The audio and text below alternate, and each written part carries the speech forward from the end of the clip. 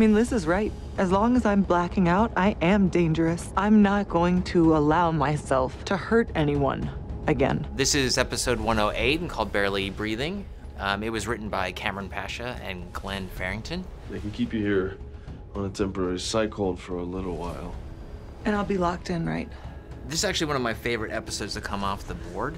I was so excited breaking it in the room. Baby, Her cells are degrading rapidly.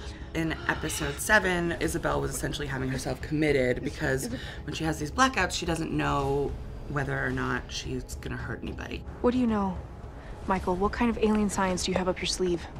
Nothing I can trust you with. Michael and Liz worked together for the first time, and, you know, she's a biomedical genius, and he's an engineering genius. He's an alien and genius? They don't like each other very much. You look thin. so do you.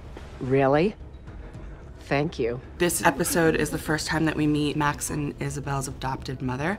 She's played by Claudia Black, who again is a member of the Originals family, who we were very excited to bring in to work with Nathan Parsons, who worked with her on the Originals when she was playing the evil Dahlia and was like turning him into a wolf and was being very mean. So it's really cool to have her come in and be the nurturing mother figure in a completely different light. Slight spoiler alert, she's not a 1,000-year-old witch in this one.